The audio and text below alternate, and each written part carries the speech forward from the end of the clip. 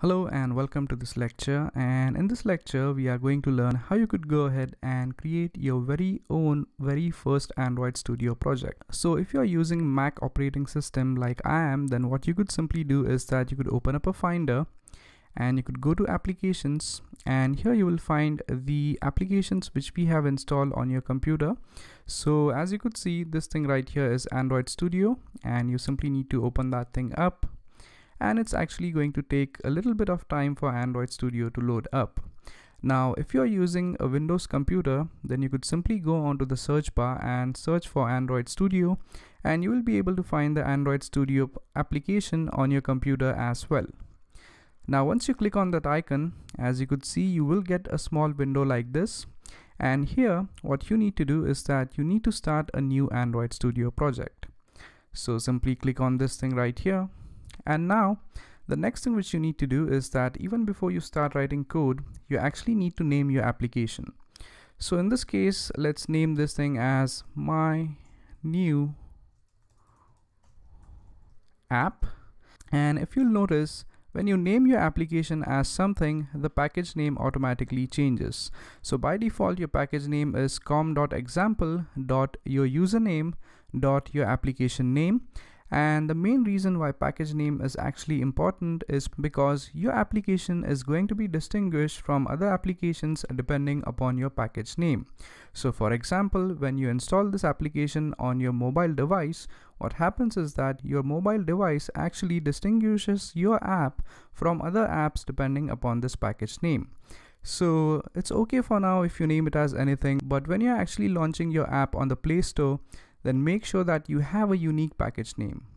So once this thing is done, you simply click next.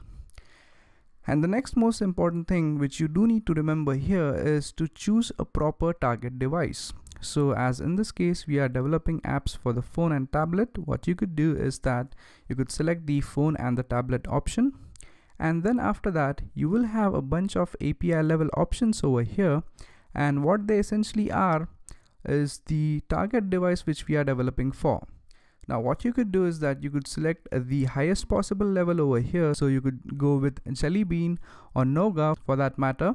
But what we essentially want to do here is that we want to select an API level which is compatible with most of the devices. And one more important thing about those API levels is that if you select an API level 15, that means your Android application is not going to work on devices which have API level below 15. So for example, if you select the API level 15, which is ice cream sandwich, then a device having gingerbread won't be able to run your application.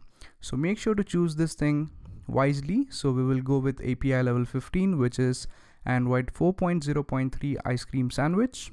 So simply select that thing. Then you could click next. And after this, you actually need to select an activity for your app. Now, if you don't know what an activity is, you can take example of a website.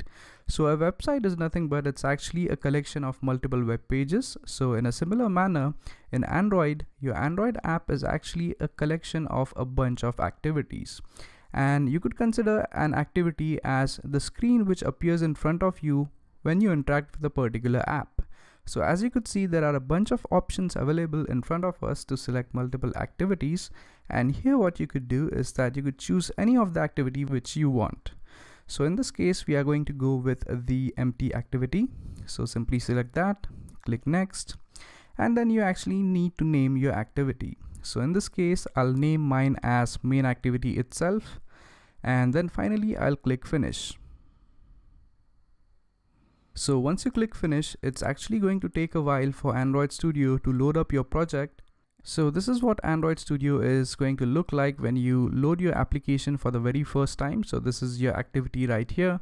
This is the code related to that particular activity, and this is the design of the activity. So we have successfully created our very first project in Android Studio. So that's it for this lecture, and in the next lecture what we will do is that we will go through the layout of Android Studio and we will try to understand what these things actually mean. So thank you very much for watching, and I'll see you guys next time. Thank you.